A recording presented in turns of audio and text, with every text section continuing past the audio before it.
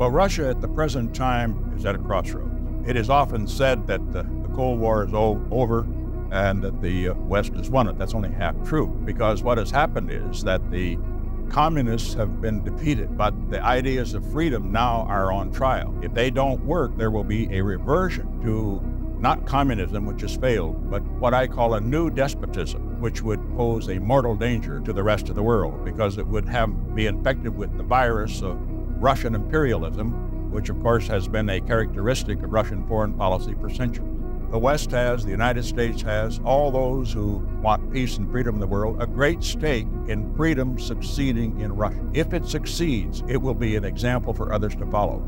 It will be a example for China, for example, to follow. If it fails, it means that the hardliners in China will get a new life. They will say, it failed there, there's no reason for us to turn to democracy. That's part of what is at stake here.